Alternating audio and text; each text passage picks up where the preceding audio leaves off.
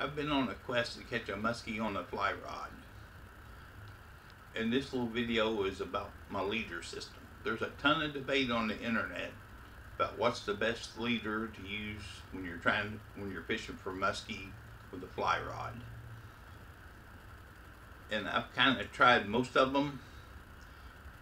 And I got on the internet and I watched every YouTube video ever made about fly leaders for muskie. And I've come up with my own little system. I took ideas from about a half a dozen guys and blended them together to come up with my own system. And that's what this video is about. All the stuff I tried and what I ended up with. And I'll post a link to a couple of videos of the two main guys I stole from. So look at all this stuff. All of this is leader material for muskie on the fly. There's a ton of debate about what's the best muskie leader. Well, short answer, the one you like and the one you have confidence in, that's the best one. I'm going to show you how I started and what I ended up with. The very first was this one. Tough line. It says it ties like mono. It's very flexible, but it's rough. And so I was trying to tie that to the line and it would just eat through the line. You could use this, it would work. You would need a swivel to tie this to your line and probably some other type of connection to connect to the fly. But I quickly figured out I did not like this. The problem is it's really limber,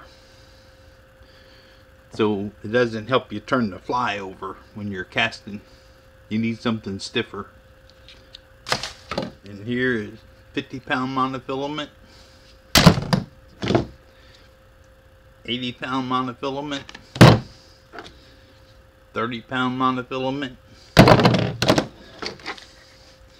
Now this one will work, and it's a reasonably inexpensive alternative. This is Berkeley steel-on nylon coated wire,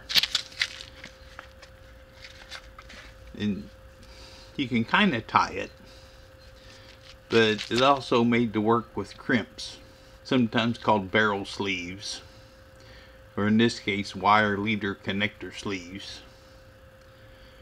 And when I still fished for muskie using live bait, this is what I would sometimes make quick strike rigs with. Okay, and then this is actually from Hobby Lobby.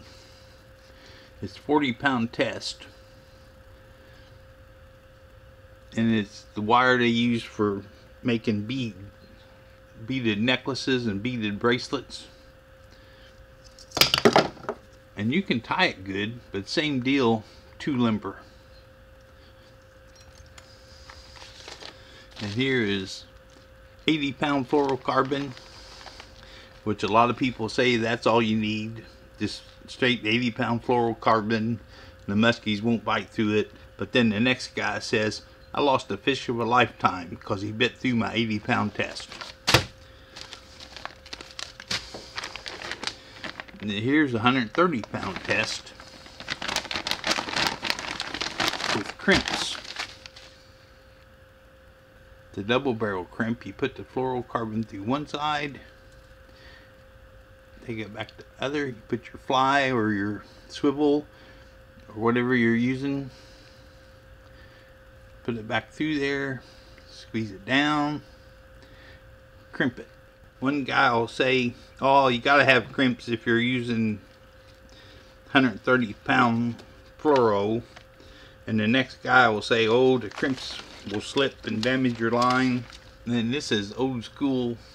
A guy gave me this a long time ago. This is South Bend Luxon stainless steel leader wire, and this is what everybody seems to be using now. This is the latest greatest thing.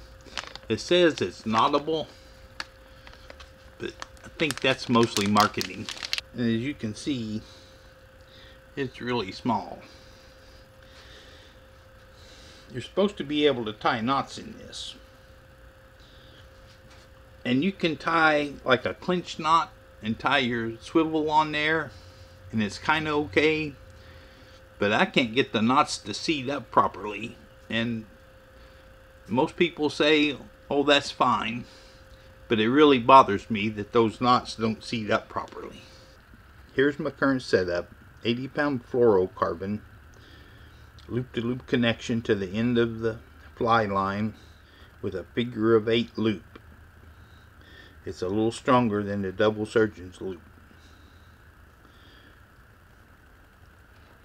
Then we drop down to 30-pound fluorocarbon, tied on with a double uni knot and a little dab of super glue. And then we drop down to 20-pound fluorocarbon. Same deal, double uni knot, a little bit of super glue. The 20-pound section is the weak point. That's where I want it to break.